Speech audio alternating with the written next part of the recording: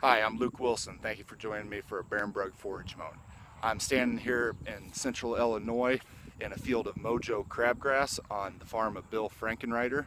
The application that Bill used with this was following winter rye. He had seeded the Mojo crabgrass. He used this field here in the early spring as his AI pasture. He'll keep the mama cows here, and then once he got them off, he had went in, worked the ground, sowed about 2 to 3 pounds of Mojo crabgrass to the acre, and as you can see behind me, has an excellent stand. He's already had the cows in, grazed this off once, and will be coming back in very shortly for a second grazing. The crabgrass is a warm season annual.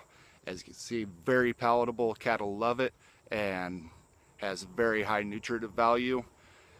Works well in the hot summer months when everything else seems to shut down. For more information, go onto our website at barusa.com, and thank you for joining me for this Barenbrug forage minute.